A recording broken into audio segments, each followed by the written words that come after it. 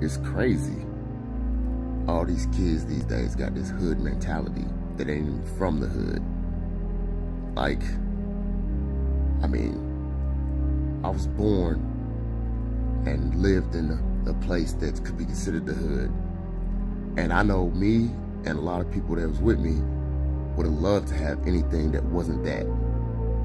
Not down on my childhood or anything like that, but hell, if you got a head start, if you got things in your life, people who are able to provide for you and like give you things that are above average, you should appreciate that.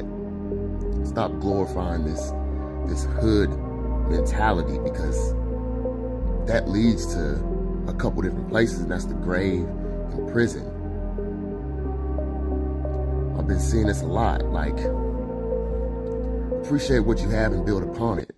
There's a lot of people who made it out the hood, and they'll tell you that they definitely are glad to have come from that, to make it from the level that they're on to the level that they're at. So kids, y'all need to really appreciate if you're born with a step ahead.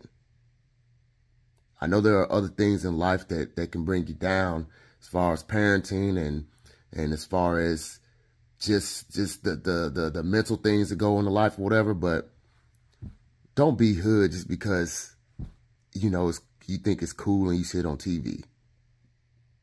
Real talk.